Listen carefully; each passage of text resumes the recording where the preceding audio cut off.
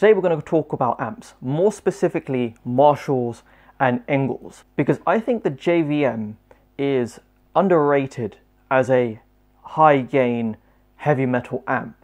I haven't seen many people talk about the amp lately, but I want to show everyone how well this compares to ENGLs. So I'm going to stick with this one guitar, the Dean Vengeance, my newest Dean. It's amazing. I want to show you guys not only the difference between the ENGLs and the JVM, but also how well the JVM compares to the ENGLs. And for some people, this might be their perfect amp.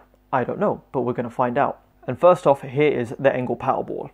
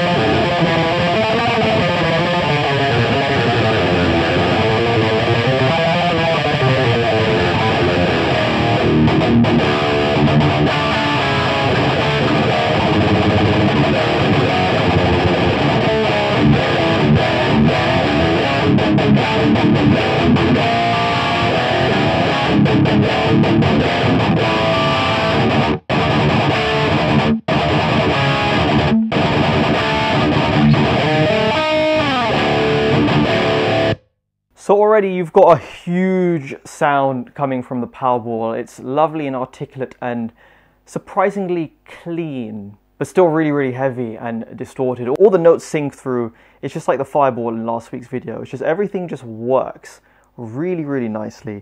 And it's a really great amp. I love the Powerball. It's amazing. But now I'm going to go through the JVM before I go to the Fireball, just so you can hear the similarities and the differences. So now I'm plugged into the JVM, and you're going to hear how good this sounds.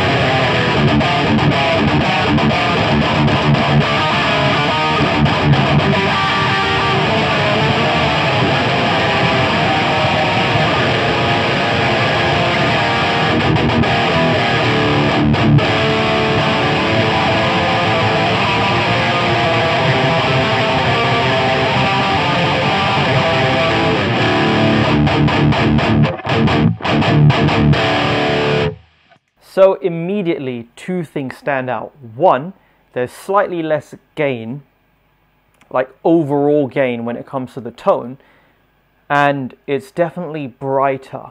Like the ENGL has this dark, heavy character to the sound, whereas the Marshall's just slightly brighter. And both amps still sing, but there's a kind of crystal-like brightness. I don't know. There's something about this Marshall that's just addictive, and I can't really put my finger on what it is, because it just kind of works. The sound, it's just there. It's just a great guitar sound, and it's a distinct Marshall guitar sound as well. It's still focused, it's still heavy, there's still tons of gain. And I'm not even boosting these amps. These amps don't need boost. You don't need to boost any of these things. Trust me, just trust me, you don't need to boost these amps at all. And now we have the Fireball. And it's almost like a blend of both amps. It's still got all the ENGL-ness, and it's still got some of the Marshall-ness as well. Still on the dark side of tone, but let's give this a listen.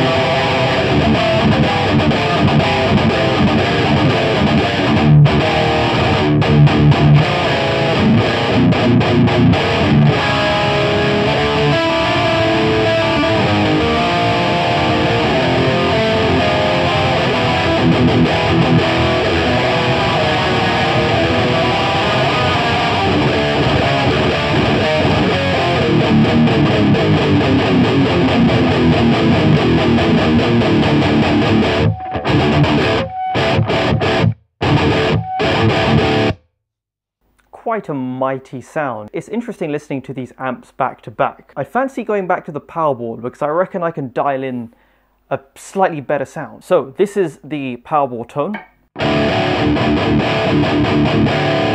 And it wasn't as loud as the other amp, so I'm going to boost that up slightly, just a touch. A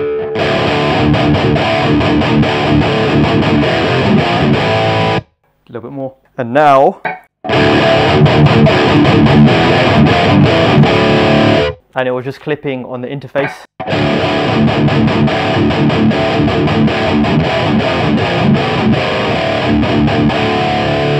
Yeah, the Powerball is so much darker sounding. That's yeah,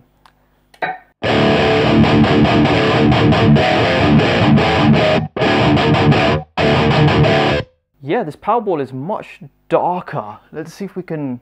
Alright, I'm going to boost up the treble a slight bit, a little bit more mids. I think that's all it needs.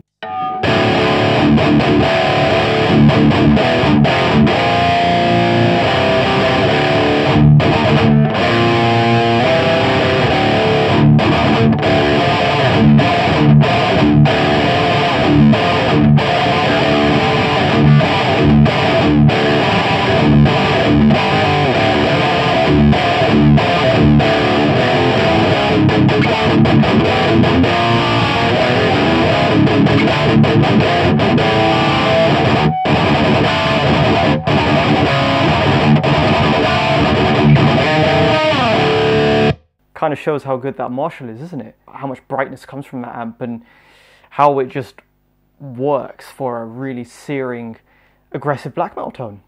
So yeah, the Marshall JVM, not a bad amp. Pretty good compared to ENGL's. So that was just a little bit of a recap of the Marshall JVM, which I still think is the king of Marshalls. It's still, to me, the best Marshall product ever. You know, it's competing with ENGL's. So let me know, what was your favorite sound? Was it the Powerball? Was it the Fireball? Or was it the Marshall? Be very, very curious to hear your thoughts, and If you have a chance to try these 3 amps for yourself, please do so. This was the signal chain, so it was my pick.